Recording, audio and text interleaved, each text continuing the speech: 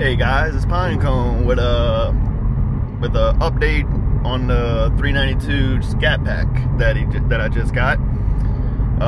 Since I'm still in break-in period here, I've officially got 389 miles on the odometer in the last 5 days. Right now, since I'm only using it for commuting and everything, I got it in eco mode.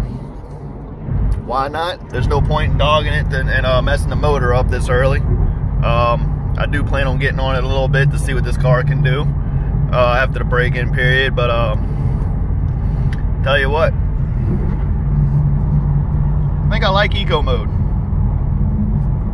but driving in the city still means I'm not going to get that great of gas mileage, which is fine with me, but I'm loving the car so far. I am loving this car so far. It's fun to drive. It gets a lot of looks.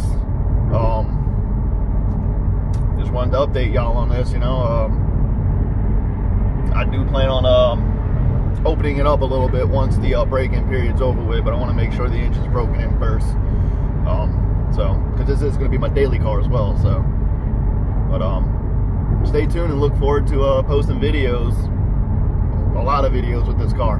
Y'all have a great day. Peace.